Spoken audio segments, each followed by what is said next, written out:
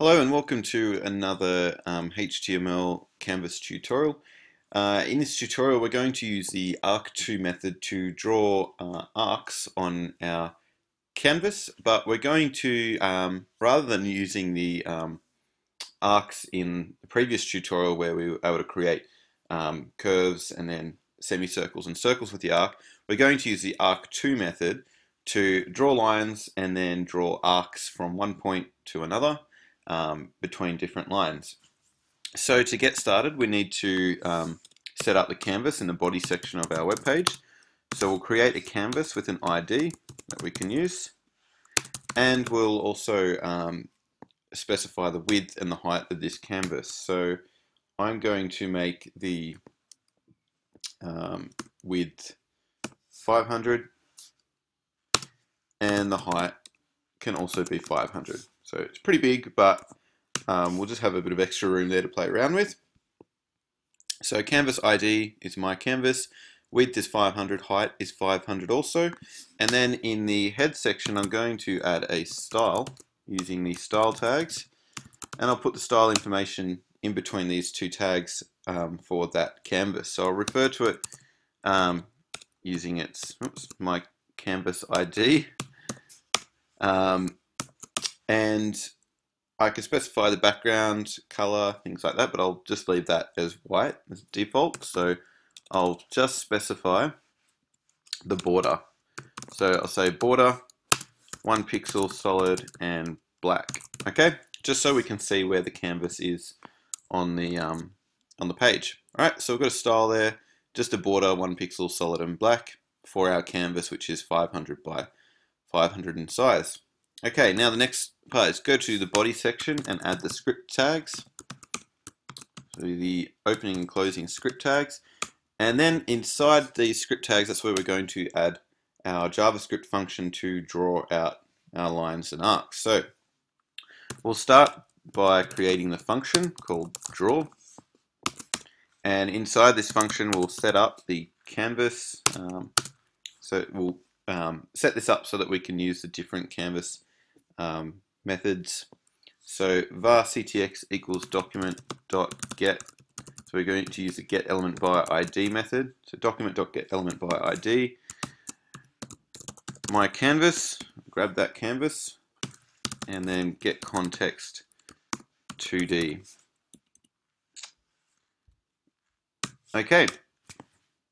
First thing we'll do here is we'll create a line. So we'll say ctx.move to, and we'll set the x position 50 and the y position 50 on the canvas. And then, so that's where the line will begin, and then we'll specify where the line will end. So ctx.line2, and it will end at x position 200 and y position of 50. All right, and then we can just say ctx.stroke, open close bracket. Just need to, forgot one thing, we need to actually have this function run when the page loads. So we need to, after we create the function, we need to add a window.onload event. Window.onload equals draw, and that will run the draw function when the page loads. So save and refresh.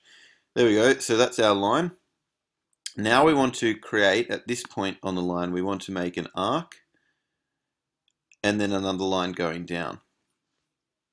Okay, so after ctx.line to 250, we can add our arc from that point. So I'll use the arcTo method, so ctx.arcTo, and in brackets there's a few numbers that we can enter here.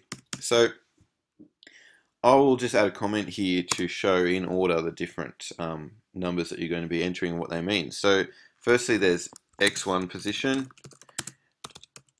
okay, then there's y1 position, then there's x2 position, y2 position, and then the radius.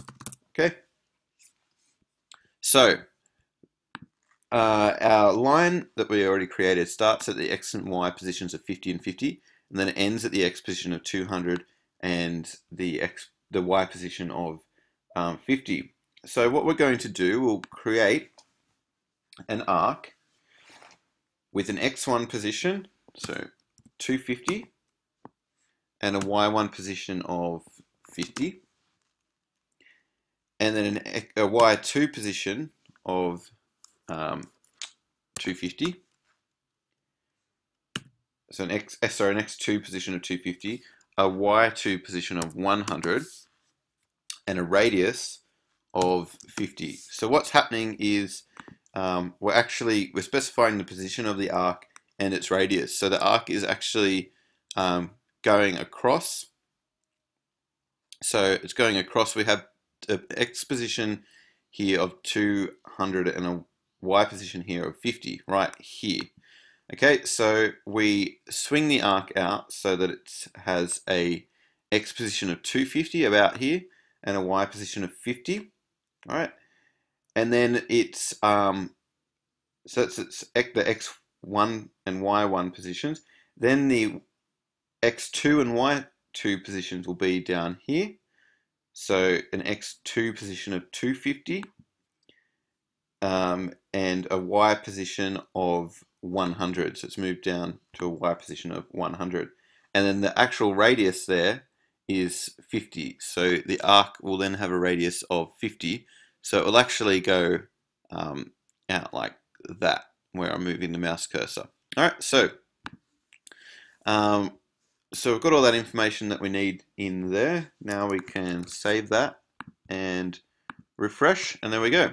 Okay, so that's our little arc there with a radius of 50. Now we can create another line to continue on from that arc. So we can say ctx.line2, and in brackets we specify the x and y positions of where we want this line to go to. So we could keep this line on the x position of 250, but the y position is going to increase. So the line will go further down the canvas to a y position of 200. Okay, so save that. So when I refresh, the line should go from here and end around about here, or somewhere down here. So it will actually stay on the same x position, but the y position will increase. So refresh, and there we go. Our line ends there.